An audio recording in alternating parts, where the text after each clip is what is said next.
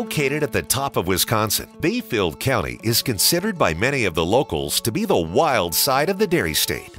This is a place of majestic beauty, with national treasures that include the Apostle Islands, the natural wonders of its sea caves, and rugged sandstone cliffs that frame the clear waters of Lake Superior. This is Bayfield County Wild. Thank you for joining us today. I'm Nancy Christopher, along with my co-host, Mary Motiff, Director of Bayfield County Tourism. Hi, Mary. Hi, Nancy. You know, this may not sound so wild. We're going to be talking about historic sites, but there's a lot of really interesting history and culture in this area. So tell us a little bit about some of the things we can find. Sure. History really permeates this area. I mean, we're just bursting with history up here. And one of the things that's so cool is that almost every community has a historical museum, if not a historic site that you can visit. Yeah, I think according to the Washington Post, Bayfield County has the sixth largest number of museums per capita in the U.S. That's true, right? It is indeed. I was actually very surprised when I saw that at first, but when I looked at it, because we have all of these museums throughout the county, and we have a fairly low population for the second biggest county in the state at about 15,000 residents, that it does make us the sixth largest museums per capita in the United States. So that is pretty cool. So what are some of your favorite historic sites? It's hard to pick a favorite because there are so many, but I can tell you that in our Best of Bayfield County contest, the Washburn Museum and Cultural Center won that category of best museum in the county. And so that is one that is housed in one of these beautiful old brownstone buildings. And brownstone is a type of sandstone that is famous for these old buildings that were built, you know, back in the early 1900s, late 1800s, that you see in Milwaukee and Chicago and even out east in some of the bigger cities. And that all came from this area. It was all quarried here and shipped out. And so we have a number of those buildings in the Washburn area in particular, also up in Bayfield. That's cool. So that's a really cool one to visit. And other sites? There's a new site. It's funny to say a new historical site, but what they did up in Ulu is they brought buildings from all over the area and put them together into the Ulu Cultural and Heritage Center, and it's the recreation of a historic village. So it's new in the sense that it's all together in one spot, but it's brought in all these really awesome old historic buildings that were part of homesteads and things like that I really want to get out there. I haven't even been there yet. It's been open for a couple years now to the public. And then down in Drummond, the museum is actually in the library. The library shares part of the building, and then the museum is the other part of the building. And that really, I learned so much about logging at that museum. And just to see some of these old photos from back in the day when logging was such a huge part of our economy up here. Mason's got one, Barnes, Port Wing. There's a museum in Cornucopia called the Green Shed Museum, which is right on the beachfront. So while you're out enjoying the beach, you can stop in and learn about the history of commercial fishing and in the area. And we're just, like I said, bursting with history. Yeah, I think the county has more than 20 properties and districts listed on the National Register of Historic Places. Yes, that is indeed true. And I didn't mention Bayfield. Bayfield has a historic district, as does Washburn now. And the Bayfield Heritage Center does a really nice job of showing the history up in that area as well. They have a nice museum up there. What about sightseeing tours? Are there any available? Actually, yes. There are a couple of tours based out of Bayfield, and it's Bayfield Heritage Tours, I believe, is the name of the organization. And they actually do history walks and ghost tours through the cemetery. Oh, that's cool. Yeah. Fun. So that is really cool. So if you want a guided tour, you can get those. There are also a couple of self-guided tours. Again, Bayfield has one of those where you can buy a little booklet and it kind of guides you through the tour. And then there's also one in Washburn. The one in Bayfield you can get at the Chamber as well as at the Heritage Center. And then in Washburn, I believe it's available at Aval's bookstore in town as well as at the Chamber of Commerce also.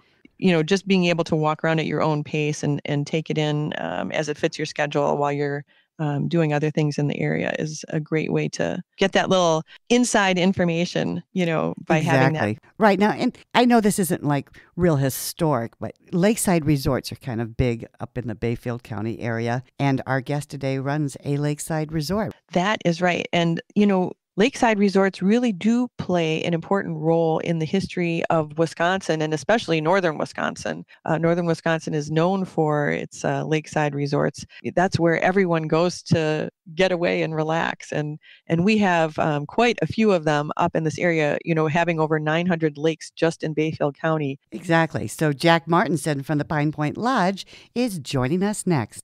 Family owned and operated, Bayfront Inn is in beautiful Bayfield, Wisconsin, between the Bayfield City Dock and Madeline Island Ferry Line. So close to the water, it's the perfect lodging choice for anyone planning on enjoying activities on Lake Superior or for those who just want to relax and hear the gentle sound of rolling waves. Bayfront Inn has 16 rooms and suites with private lakeview balconies and modern amenities. Its on-site restaurant, the Pier Plaza, is known around town for its famous fresh fish fries, daily specials, and a fully stocked bar. The Bayfront Inn, the only thing they overlook is the water. To plan your vacation at the Bayfront Inn, call 715-779-3330 or visit online at bayfrontinbayfield.net. Nestled on nearly 1,000 feet of pristine lake frontage, Top of the Morn Resort and Campground is located on the beautiful and peaceful Iron Lake in Iron River, Wisconsin. Here you'll find unlimited opportunities for the whole family while enjoying clean, modern cabins in a picturesque setting. The Lakeside Lodge on site serves snacks and beverages, along with convenience items like bait and ice. The lake's record-class bluegill will challenge the most avid angler, as will the excellent population of largemouth bass, jumbo perch, crappie, and northern pike. Swimming, hiking, biking, volleyball, and basketball, along with a game room, will keep everyone in the family busy. If motorsports are what you want, they're available right at your doorstep. Top of the Morn Resort and Campground is just a short drive from the Brule River, Lake Superior's Chequamegon Bay, Bayfield and the Apostle Islands National Lakeshore, Cable and the Camba Trail System, the North County Trail, and so much more. Imagine being surrounded by 600 miles of groomed snowmobile trails, more than 180 miles of ATV trails, and endless country roads through the Chequamegon-Nicolet National Forest. Call 715-372-4546 to make reservations or check out the website at topothemorn.com. Mary and I are back with our guest, Jack Martinsen, owner of the Pine Point Lodge near Iron River, Wisconsin. It's great to have you with us, Jack. Thanks. It's great to be here. Mary and I have been talking about historic sites in Bayfield County. Give us some history about the Pine Point Lodge. Yeah, Pine Point Lodge has been a resort since 1935, so it's been around quite a while. It's one of the oldest running resorts in the area, located on the Pike Lake chain in Iron River, Wisconsin. It's a great place to come hang out and have some beers and get away from the society's hecticness. Yeah, the hustle and bustle. Oh, yeah. The Pike Lake chain, what's special about that body of water? Yeah, it's 8 lakes that are connected. So it's about 4.5 miles long from one end to the other. So you can kind of go out on the water and be away from everyone or hang out with friends. It's the second cleanest body of water in Wisconsin, actually. So you can see about 20 feet down most of the year. Wow. It's all spring fed. It's a great fishing lake, great activity lake as well. So What kind of fish can you catch? it's a Class A fishing lake. So it has everything from walleye, northern muskie, perch, bluegills, lots of bass. All right. I thought this was great, Jack. You offer free kayaks, canoes, paddleboards, and windsurfers to your guests. Yeah, we kind of take the all-inclusive approach with the resort. So everybody that comes is free to use anything, or even locals will come and just borrow the gear and go out and enjoy themselves on the water. I think that's kind of what it's all about, is going out and having fun. So we want as many people to be able to do that as possible. So what are some of the other amenities at the resort? Like I said, it's a lake resort, so there's lots of activities to do on the water, but there's also lots of hiking trails and stuff around the area, which you can leave straight from the resort. There's hundreds of acres of ATV trails, as well as snowmobile trails. It's right next to the National Forest, so there's lots to do, whatever you're looking for. You're right in the heart of the Chequamegon-Nicolet National Forest, correct? Yes, yep. And what are some of the more popular things to do there besides hiking and biking? The ATV trails go, I think there's almost 1,000 miles of ATV trails in the area, and a lot of people will use them, recreational all year. We have lots of draw. There's waterfalls, there's all sorts of things you can run into, lots of berry picking on the trails, all sorts of things, like I said, for anyone that's looking to get away and come on up north. And you also have a restaurant on site. What's your specialty? We do. We opened the restaurant when we bought the resort. There wasn't one on the site prior, but we specialize in barbecue. So we do fresh smoked ribs, brisket, pork shoulder. Every weekend, we've got fun events that go on throughout the entire week. In the summer, we do a trivia night on Tuesday, which is pretty fun and popular, as well as a burger night on Thursdays. That sounds like a great time. So describe the property to me. What can guests expect when they arrive there? Yeah, like I said, a lot of our guests come from the Chicago area, Minneapolis area. And so when they come, it takes a little while for them to settle into the northern mode. All the cabins, we do have keys. Most people don't end up using them for their cabins even. It's very laid back. You come to the property and we get you a drink right away on us and help you start to relax and enjoy the peace and serenity of the area. I understand you've been doing some remodeling there. What are your plans for the resort? We purchased the resort in 2014, and it's, like I said, it's been a resort since 1935, so there's always some work that needs to be done. But we've remodeled all 4 of the cabins that we have there, as well as the bar and restaurant. We've added a small campground as well and kind of cleaned up the property. You say you have 4 cabins. How many do they sleep? They range anywhere from 6 to 10 people. Some are right on the water, literally 8 feet from the water. They all face west, so you get beautiful sunsets from all of them. There's a lot of frontage that you can use with them as well. So we've got campfire pits and grills and all sorts of things to just bring people closer together.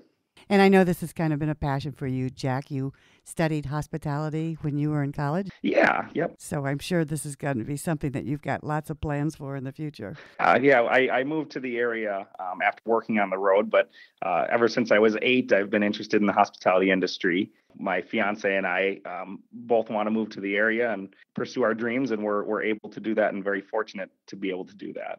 Yes, and you're getting married in another month. Congratulations. Getting married in another month. Yep. Thank you. Thank you. Mary, did you have anything you wanted to say to Jack? I haven't been there yet myself, and I'm really excited to go out and try the barbecue. I'm wondering, is there like a beach area at all that's kind of like the communal area for people? The whole waterfront we kind of open up to everybody, but there is a small beach area. We have some swim rafts. The property in front, or the water in front, I guess I should say, is all sand. So we have lots of people that come through with pontoons. We've got plenty of docks and other things to do on the water there too. So nice. I can't wait to get out there. Yeah, and I love the fact that the kayaks and the windsurfers, all that stuff is free when you get there. That usually doesn't happen. It's usually an extra expense for everybody. So that's really super.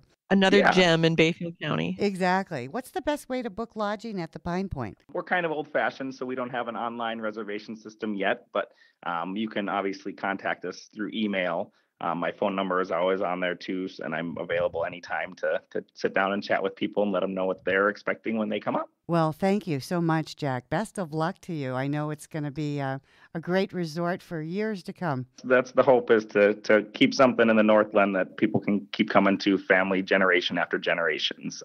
Okay, so Jack, we're going to take a quick break, and when we come back, Mary's going to tell us some of the things to do in Bayfield County this month and give us a preview of what to expect in September. Boy, this summer has really flown by, hasn't it, Mary? Yeah, that is for sure. All right, stay with us.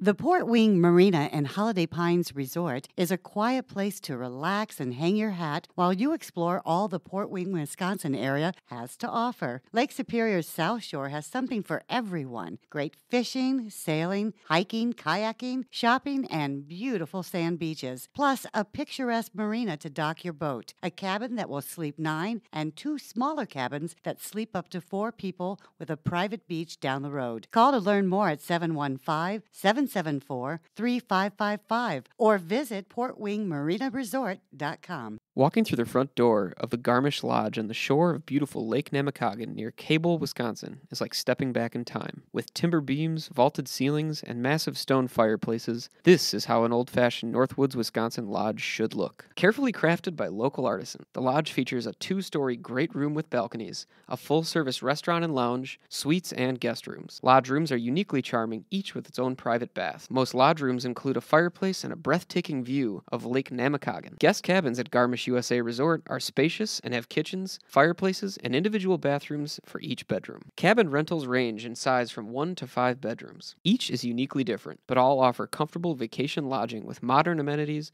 in a beautiful lakeside resort setting. Enjoy your favorite refreshments and a pub menu in the Beer Stew Bar and Lounge, or enjoy the finest Northwoods dining in our restaurant with a breathtaking view of Lake Nemacolin. You don't need to be a guest at the resort in order to enjoy a wonderful dining experience featuring traditional German menu items along with other delicious options for breakfast, lunch, and dinner. For more details, find us on Facebook or visit garmischresort.com. Welcome back to Bayfield County Wild. Mary, tell us about some of the events going on this month. Okay, sure. There's, as usual, a ton of events happening. So I'll just touch on a few. Port Wing has a plein air art painting festival where people are outdoors painting the environment. It's really, really cool to go and watch the artists painting on site in this beautiful location up in Port Wing. If you've never been there, I'd highly recommend it. Are these pros or can you be an amateur? I think you can be anyone and participate, and we do get all kinds. We get some very accomplished artists taking part in that, as well as hobby artists, I would say. So yeah, it's really something cool. The Grandview Firehouse 50 is one of our signature August events, and that is a bike race that takes place in the Grandview area, which has a lot of the Chequamegon-Nicolet National Forest around. It is a road race, and it is an event that supports their local emergency services, which is always a good cause.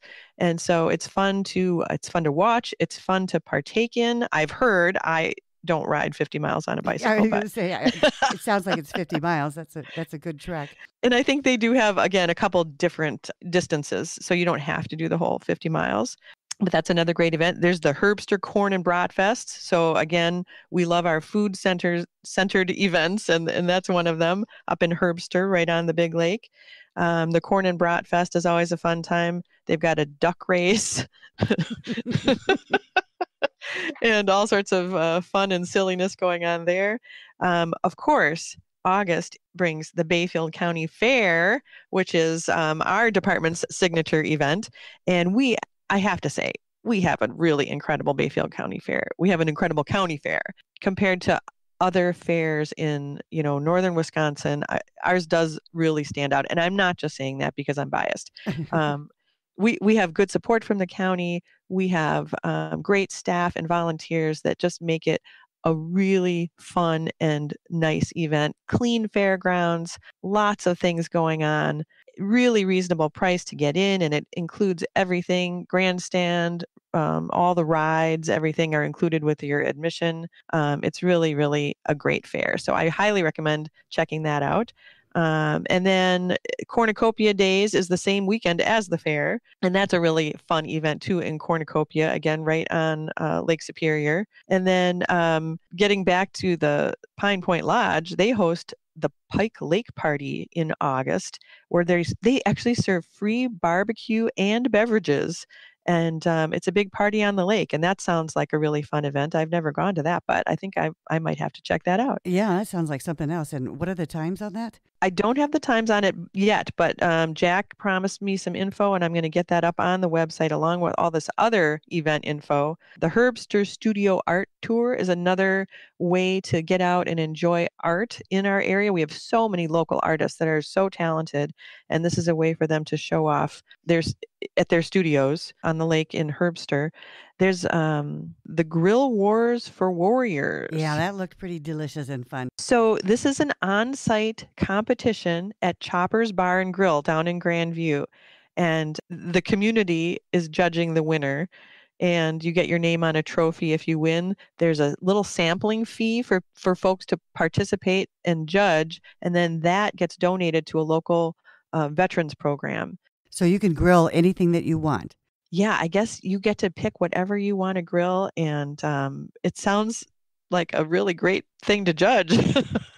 It does, Oh, and yeah, I'd love to be the judge and taste all the grilled food. I love grilled food. It's great. grilling for a cause. Anything else we should know about? The end of the month starts the Apostle Islands Lighthouse celebration, and that's actually what our topic is going to be next month on the podcast. All right. Well, thanks, Mary. We're going to look forward to that. And to everyone listening, we'd love to have you share, review, and subscribe to Bayfield County Wild. If there's anything you'd like to know about today's episode, we'll have links and resources available in our show notes. And on behalf of Mary and myself, thank you for listening to Bayfield County Wild. Bye-bye.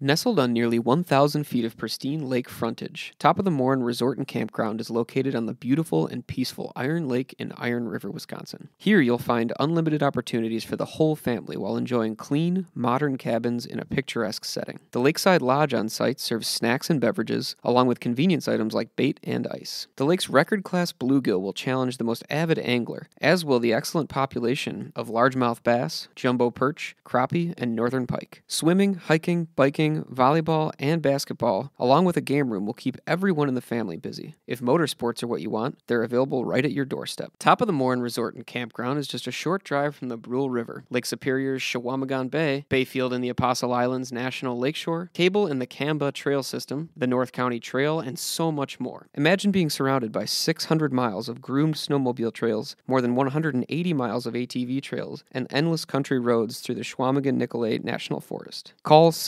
715-372-4546 to make reservations or check out the website at topothemorn.com.